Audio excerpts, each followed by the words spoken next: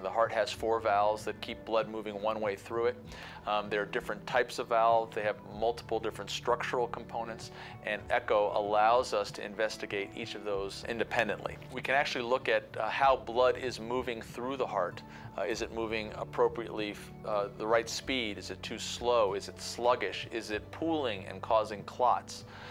It allows us to look at structures that may be compressing the heart.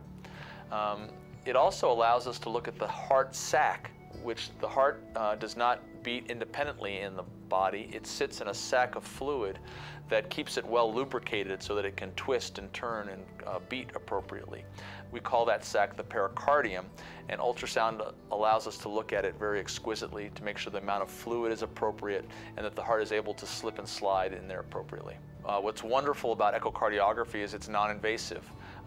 There is absolutely no damage that's caused either by radiation or chemicals related to this test. It's easy and gives us incredibly powerful information, not only in defining heart disease in a given individual, but prognosticating on how they're going to do with that heart disease.